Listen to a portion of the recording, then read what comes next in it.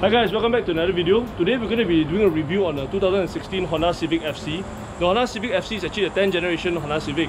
So today the owner is going to be coming on camera. He's going to be talking about the car a bit, telling us what has he done to the car, some modifications here and there, and also show us around. Alright, so here we have it. Hello.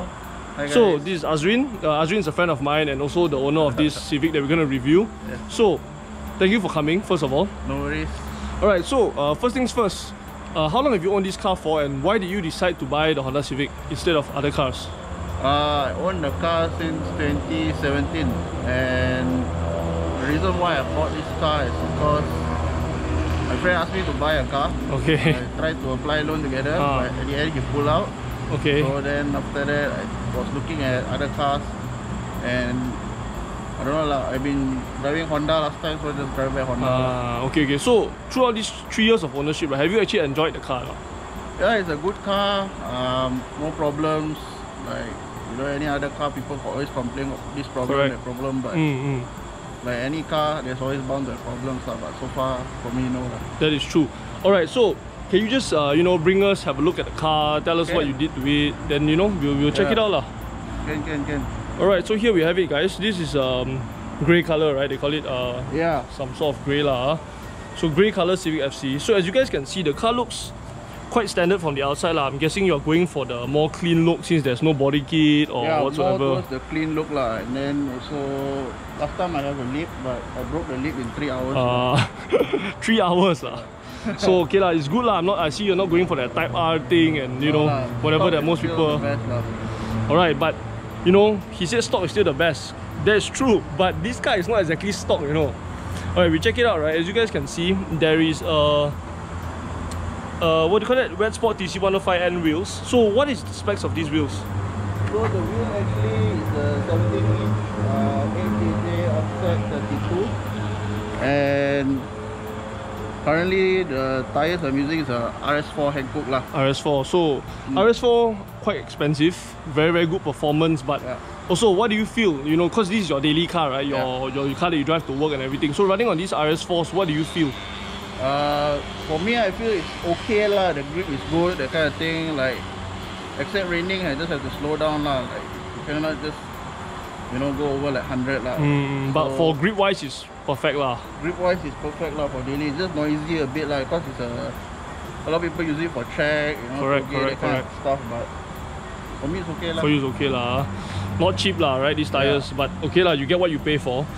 Okay, if you guys notice also, the brakes are actually aftermarket. So here we have a set of spoon, monoblock or twin blocks? It's a monoblock. Monoblock. From my S2000. The brake pad is using endless. Rotor, I'm using DBA T2. Or DBA Rotors, okay. So these are plug and play, or do you have to modify them to fit? Plug and play. You just have to use the bracket lah for the, the brake calipers. Okay, that's about it lah. Yeah. So for suspension wise, what are you running? Suspension, I'm running on a BCV1. Spring rate on 8K front, 6K rear. Mainly because I feel the front needed more higher spring rate lah. It's a bit too soft lah. Yeah. Because the standard Civic is actually quite floaty. I've tried a few, right? Alright guys, check it out. So here we are.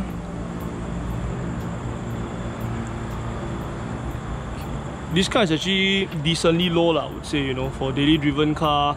But good thing is there is no body kit or whatsoever, so you're not going to scrape everywhere or break your body kit. Like the owner said, you know, he broke his front lip within 3 hours of buying it. Yep. So that's wasted money right there lah. Okay, for the rear, looks very stock. So I assume nothing has been done to it aside from this carbon fiber ducktail. Yeah, there's a ducktail and then exhaust lah. So your exhaust is a spoon N1 lah. Yeah, spoon N1. Original, right? Original from FD2R. Alright, what's the inlet and the outlet, if you can remember? The exhaust? Yeah, the muffler. The muffler inlet is 2.5. Outlet, I'm not really sure lah. Okay. FD2R kaki, then definitely you know lah. You know lah. Alright guys, so there you have it for the exterior. Stock, nothing much here. It's a bit of that you know, that very clean look where you just go for wheels, give it a nice drop, change the brakes to fill it up. I would say all very, how do you call it? Very performance orientated mods lah. Alright, so the interior, as you guys can see, we have a tire pressure monitoring system. So is this wireless or like how Bluetooth connected or what? Yeah, this one is actually wireless. Inside there, how to say the valve, system, the whole system, the valve including. So this one tested in Sepang already lah. So if you want, you can go and check it out. It's called Hackers. So far so good lah. So far so good.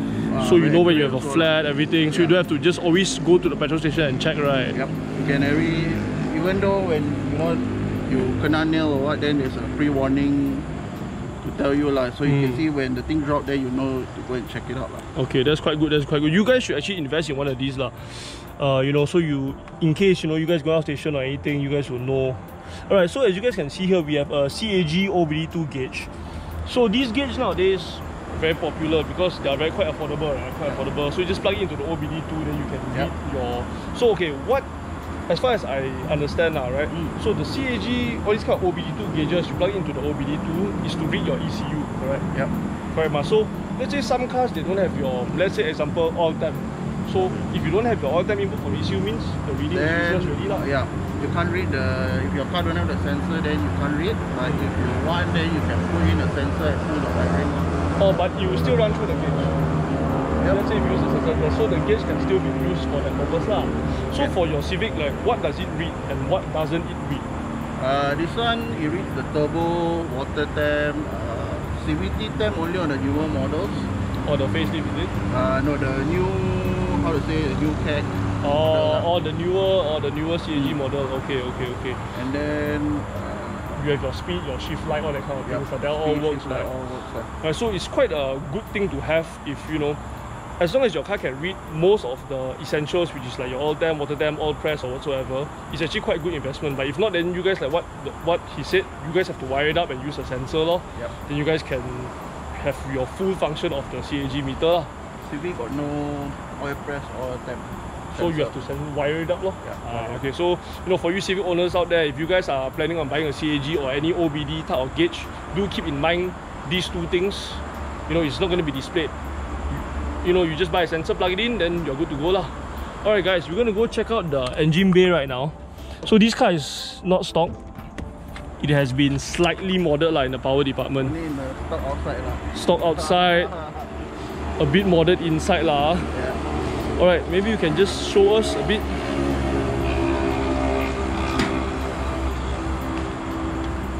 Okay, so what do we have here?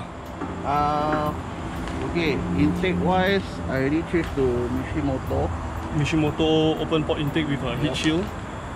And then in terms of bar, I'm running Cusco from FK8 lah. So this is a Cusco FK8R sway bar. I mean front strut bar. Yep. And this you have what do you call it? What do you call it? Pillar ball top mounts as well. So these pillar balls are from what? From BC Racing itself or what? This one is from Foster. Oh, it's a custom made one lah. BC, they got create one themselves, but I decided because my car suspension setup is Foster, so you just everything also through there lah. So like for you know, for the newer cars or you know, to run camber or caster or tow or whatever, you're gonna need adjustable arms, right? Yeah, you need, okay, for a front you can adjust camber using pillar ball. Tow no problem also. The rear, when you adjust camber, you only can do a certain degree, and also your tow. So you need to, you know, either buy, you know, like Hardrace, you know, this kind of stuff. So you have it lah now? Yeah. So what do you have? Adjustable camber arms? And then I got the tow arm also. Tow arm also, that's for the rear lah. For the front only pillow ball top mounts lah. Okay, so since you have all these mods done to it, oh, by the way, I forgot to ask, is the exhaust stock? Downpipe? Exhaust downpipe I already changed to 2.5 in, 2.5 out lah. But the rest of the system is all standard lah? Yeah. Or all the way 2.5? All the way 2.5. All the way 2.5. So since you know, if you guys already change your downpipe, you have to remap ma, definitely. If not, you get a check engine light, correct? So I assume this car has already been remapped. Yeah. So Hondata. So how much power is it making right now? 200 on wheel, top is about 30 kilo. Oh, that's not bad lah. Not bad for the CVT. So any CVT issues? Are you running a cooler? Yep, there's a CVT cooler. Oil running the Motis oil. Fully. CVT. Okay, performance oil lah. Engine oil also running Motis. Water also running Motis coolant lah. Everything Motis lah, this car. Motis coolant lah. Motis coolant. This guy's baller, man. Water just, just leave it lah. leave it lah. Alright. Okay guys, so that's it for the walk around of the car. Thank you so much for showing us around the car. No worries. So next I'm going to drive your car. Right? I'm just going to drive it. That's how it feels like with the upgraded suspension, upgraded brakes, the RS4 tyres and whatnot. So we'll see how the car feels like compared with the stock Civic, right? And also for the power wise. So I'll let you guys know what I feel about the car. Just do a short review, maybe about 5 minutes kind of thing. Alright, so we're going to catch you guys in the car. Yo guys, we're in the car right now. We're going to go for a drive. So we're just going to, you know, drive it for a bit lah. Then see how the car feels like and everything. If you guys remembered in my first video, right, in the Thailand vlog video when we were doing a drag race in Songkla Speedway, we were actually driving, I was actually driving this exact Civic. Alright, so I haven't actually driven this car on the road before, aside from that time when it was at the drag strip, so don't really know how this car feels like on normal roads. So we're going to check it out right now. Let's see how it feels. So first of all, right, this car is running a full 2.5-inch exhaust from the downpipe onwards, and it is running a Spoon N1 rear muffler. It's actually quite drony. I expected it to be a bit quieter, but it's actually quite drony. Can you guys hear that? All the way, quite drony, but it's okay. We'll see how it goes. Alright, so this car is running on BC Racing coilovers. Feels quite firm, definitely a lot firmer than the standard Civic. But then again, right, these Civic FCs when you're running on stock suspension, right, it tends to feel very floaty, in a sense where it feels very unstable. And also very floaty, like what I said, because there was once I sat in the back seat of my friend's Civic FC, right, all the way from KL to Kedah. It was so bumpy. It was so bumpy, you know, that actually we were like, hey, can we swap? You know, like we took turns to sit in the back because it was so bumpy. Oh, the brakes got a bit of noise to it. It's a 4-port spoon caliper running high temp pads and aftermarket DBA Rotors, so you can hear that you know, that squeak of the, you know, that you would normally get from the, what do you call it, high performance brake pads. Alright, so this video is going to be quite short lah. We're not going to take too long because the owner has got to work tomorrow. Alright, so we are in D right now. Full throttle. Drop gear.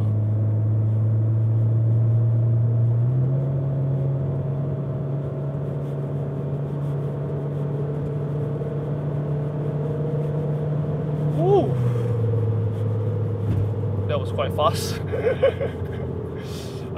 The tyres are very noisy. The RS4s being a high performance UHP tyre, right? They're actually quite noisy. You can actually hear it because the radio is off now, it's quiet, right? Aside from the exhaust, you can also hear the tyres. They're quite loud. You can hear that, how do you say that? That sound where you hear when your wheel bearing is broken. That whining noise, you do actually hear it. So some people might think like, oh, is your wheel bearing broken? No, it's not. It's the tyres, right? The brakes were strong now. We were doing quite fast. Brakes feel nice. Okay, just now we were in D, right? We're going to put into sport mode. So this car is running a 7-speed CVT. 7-speed lah, right? 7 in 1 lah, okay, CVT. It is running a CVT cooler as well. So, like we mentioned just now, Hondata tune. 200 wheel horsepower, 30 kilos of torque, which is about roughly 300 Nm on wheel. It's actually not bad. You know, I mean, a lot better compared with stock, obviously. Alright, we put it to S. Full throttle. Sport mode. We're not going to touch the pedal shifters lah, because it's a CVT anyway. We have a very nice bend coming up. Oh, the brake's so grabby, so strong. Right, let's enter this corner. Mid corner, the car feels nice. No understeer, no oversteer, very neutral, and full throttle out. Oh, you can feel a bit of wheel spin there. traction control is kicking in, but very stable.